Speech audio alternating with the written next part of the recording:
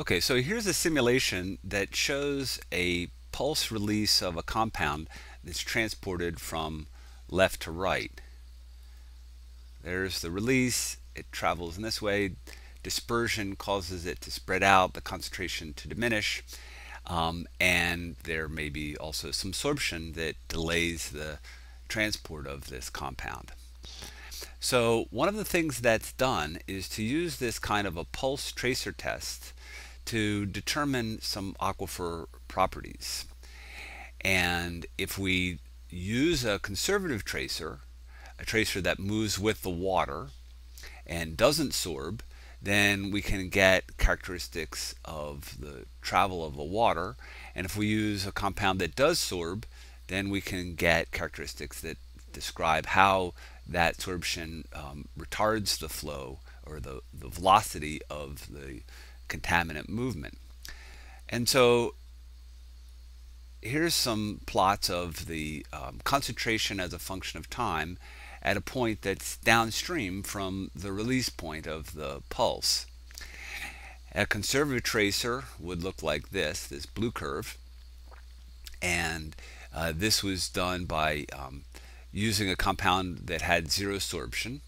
So the concentration increases, reaches a peak, and drops off, and it's spread out like this because of dispersion. A compound that does undergo sorption has a breakthrough curve or a concentration as a function of time that looks like this. The peak is diminished and the concentration is spread out in time. It also arrives at a later time than the arrival of the peak from the conservative tracer. Now we can use these data, these plots, to calculate various two important terms.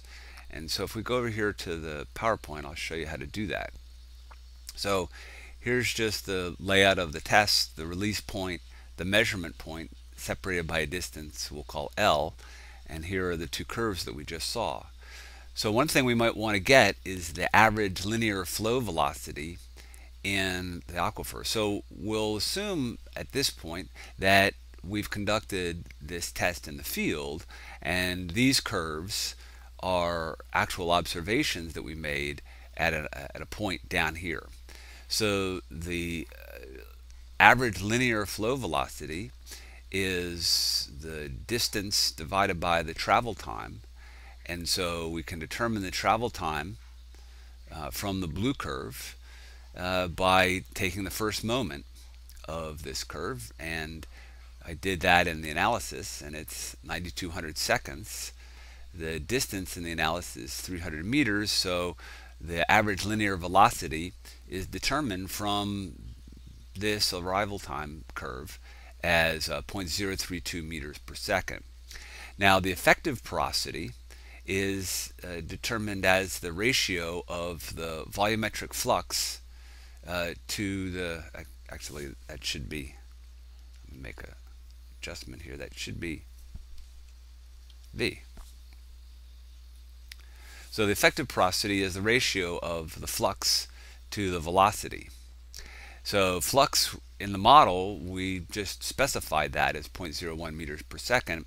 In the field, we could determine that using measurements of the gradient and the hydraulic conductivity.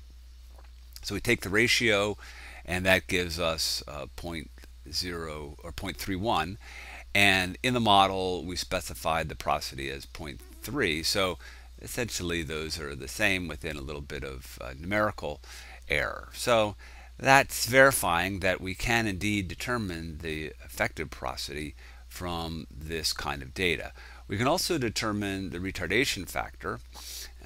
If we determine the arrival time of this pulse, again using the first moment, then we can get the velocity of this compound. And doing that here, the first moment was 20,700 seconds, and that's, I guess, right in here. So notice it's not the peak, it's a bit off the peak, but the first moment is what we want to use, and that gives us a velocity of this number here. And the retardation factor, by definition, is the ratio of the velocity of the water to the velocity of the contaminants, and that gives us a value of 2.3. So this is indeed how these different quantities, the retardation factor and the effective porosity, are determined in the field. We're using, essentially what we're doing here is using this simulation to as a surrogate field experiment to illustrate how these calculations are done.